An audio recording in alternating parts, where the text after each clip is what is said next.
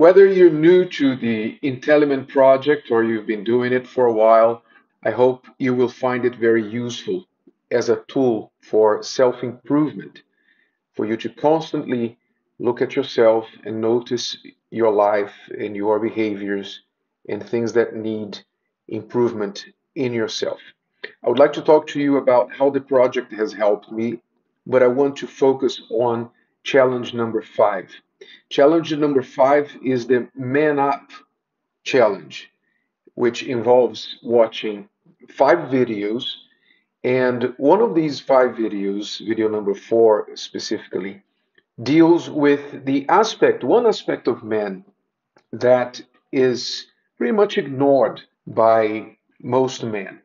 They don't realize how a big part of being a man is making decisions all the time. Of course, women have to make decisions too, but men in history have been in positions where they've had to lead, they've had to make very tough decisions, decisions that implied their survival, the survival of their family, the protection of their families, decisions that involved leading a country to war or defending a country in war.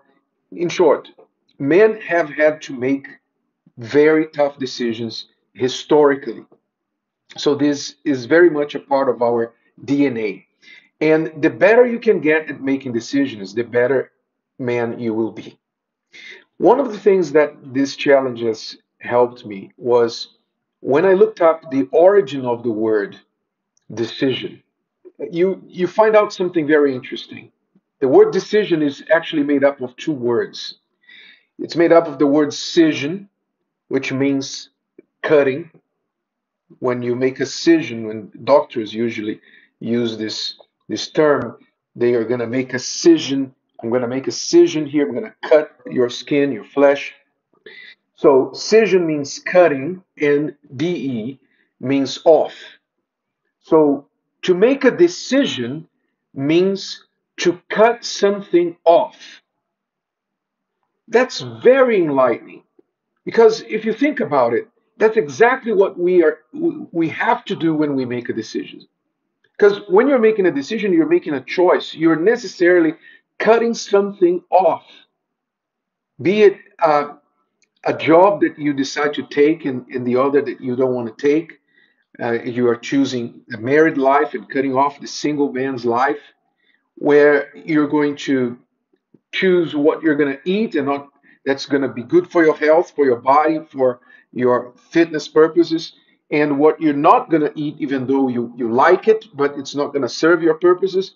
Whatever you decide, you're always cutting something off.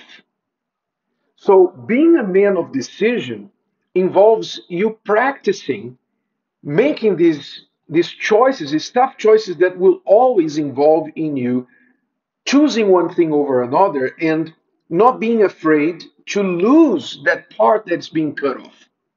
In other words, a man many times wishes the life of a married man, having a family, stability, all the good things that a good married life brings.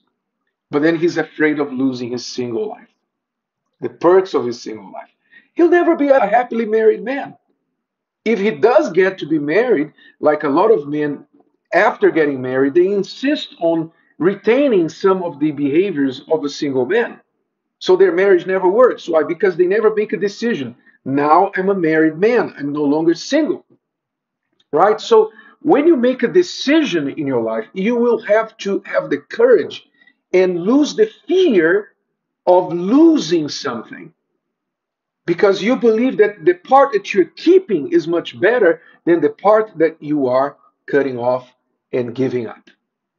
So, being a man involves being able to make decisions, and tough decisions, strong decisions, sometimes quick decisions that will improve your life in all aspects, because decision is something that we have to do every day. From the moment we wake up, we have to decide, do I stay 5 more minutes in bed or do I jump out of bed right now?